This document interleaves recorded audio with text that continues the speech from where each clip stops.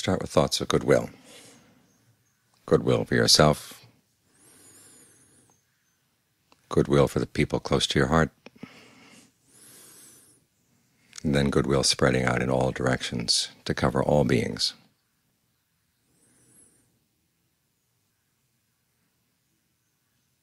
May we all understand the causes for true happiness, and may we all act on them.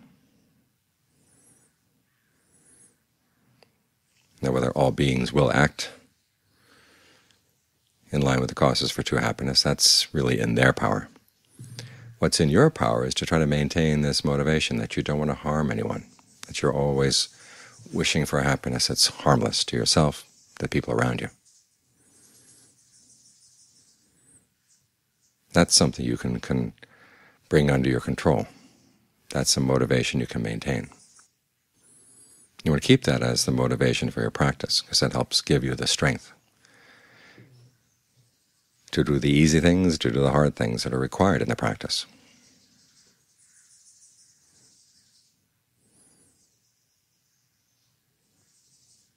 And as you focus on that motivation, it reminds you of the importance of the mind.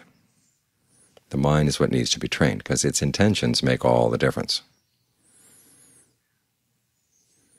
That's why we focus on the breath, because the breath is very close to the mind. If there's a movement in the mind, it usually reverberates into the breath. And often it's easier to see it in the breath first, before you catch sight of it in the mind. So take a couple of good, long, deep in and out breaths, and notice where you feel the breathing.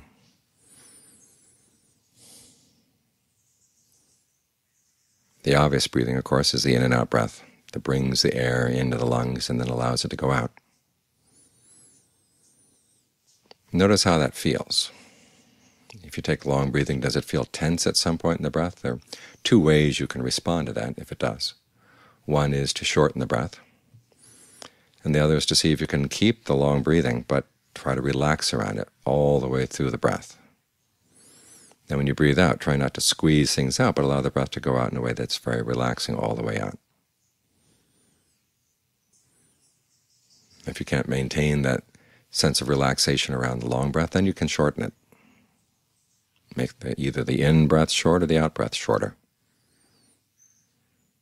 Deeper, more shallow, heavier, lighter, faster, slower. These are things you can work with.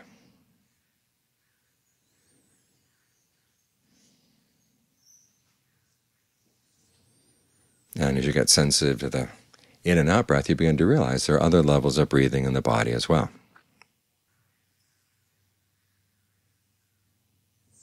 Two in particular. One is the sense of energy that flows through the body as you breathe in, flows through the body as you breathe out.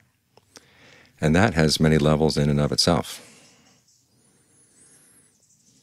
There's one level that feels like it's working its way down to your fingers and down to your toes as you breathe in, so that when the in-breath is finished, this energy has gotten all the way down to the fingers and toes, and then it goes out. And you may want to notice which parts of the body tend to be tensed up that don't allow that energy to flow. It may be tension in the chest or the shoulders, around the wrists, in the hands. That's going down the shoulders and arms, then down the back and the legs. Notice if there's any tension on either side of the spine. If you notice it, try to relax it. See if you can relax the tensions on either side of the spine so you don't lose your balance. When I was teaching in France a couple months back, there was one man who was relaxing his back, and he found that he was tipping over to the right. He was noticing the tension in the left side of the back, but he wasn't compensating by releasing the tension on the right. So the tension on the right pulled him down. So if you release something on the left side, notice where on the right side a corresponding release needs to be. Keep things in alignment. Go down the spine, go down through the hips.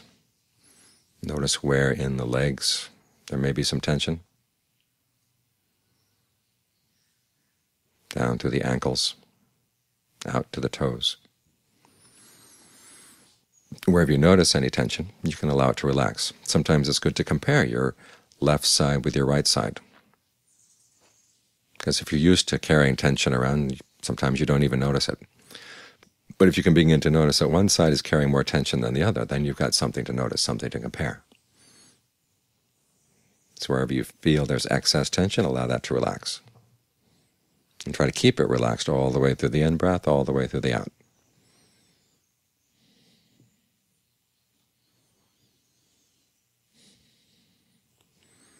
That helps with the energy that goes through the body in waves. There's another level of energy that goes very fast. As soon as you start breathing in, it's already gone down all the way to the toes, all the way down to the fingers.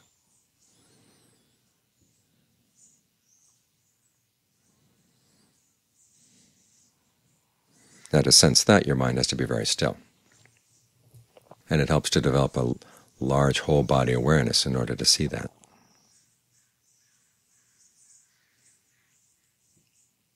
And this, of course, relates to the fact that just as your breath has many different levels, the awareness of the mind has different levels as well. There's kind of a background awareness. All your nerve centers are sending you information about the whole body. And then there's a more conscious awareness where you make up your mind intentionally to focus on one thing or another. Highlight one part of the body and block out other parts of the body. And what we're doing as we're meditating is to bring those two types of awareness together. So the background awareness is there, it's not blotted out.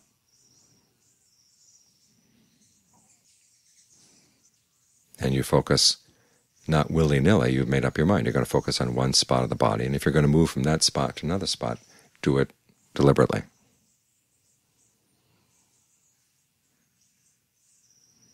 Until you find a spot that seems to be really good, one where all the different, one that's connected with the different energy channels in the body. Down right at the tip of the breastbone is a good spot. The base of the throat, all the spots that Ajahn Lee mentions in his breath instructions are like crossroads in the breath energies. You stay focused there, and you're covering lots of different breath channels.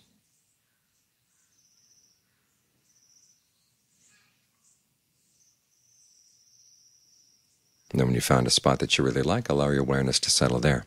And then think of it connecting with the background awareness that's already filling your body. And see if you can maintain that connection. It's how long you can maintain that connection.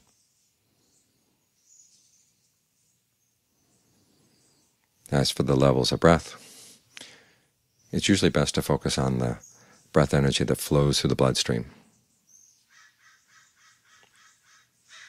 Because from there you can switch back to the more obvious in and out breath if you need to, or to an even stiller breath inside. There are spots in the body where there's just a very still breath energy, doesn't move at all.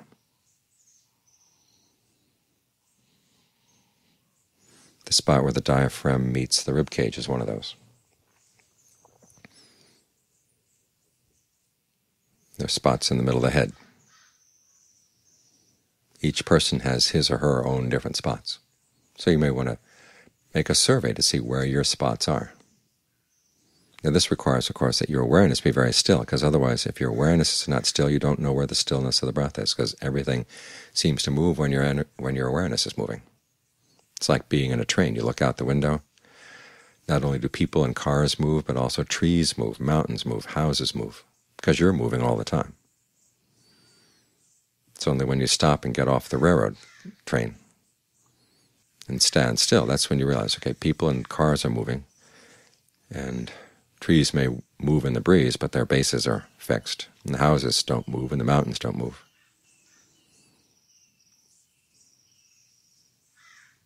So when the mind begins to settle down, try to be really still, and then focus in on that still breath energy, the one that's not cramped or squeezed or in any way affected by the in and out breathing at all. And see if you can think of that stillness then suffusing through the body as well. Notice which aspect of the body is still.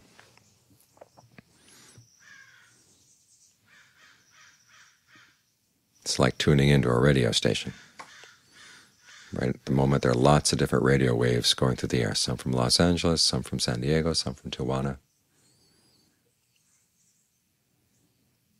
And it's up to you to dial your radio to see which station you want to focus in on. So as you're meditating, you're either focusing on the blatant movements of the breath, the more subtle movements of the breath, or the still breath. They all occupy the same area. They're just different aspects of this same area.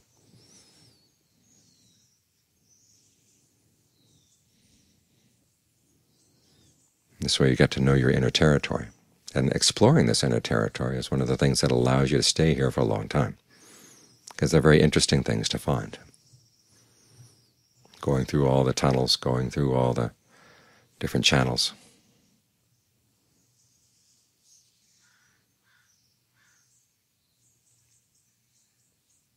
It's like going underground in a city, where the subway trains are, where the river channels have been diverted through pipes. There's lots to explore.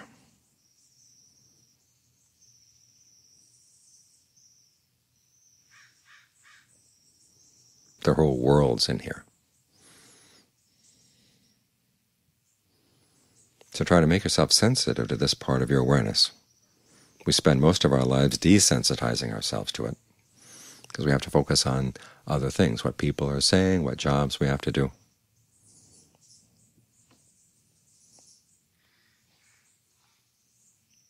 And it's good to put those things aside and allow this dimension of your awareness some space so you can begin to explore it.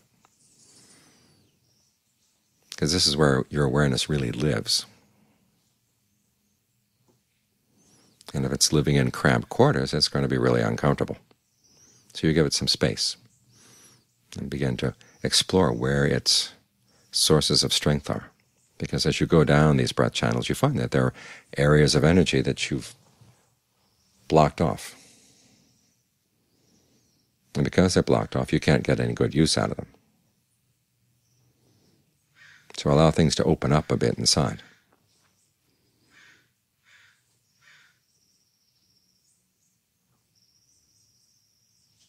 So that you discover more resources that you can tap into.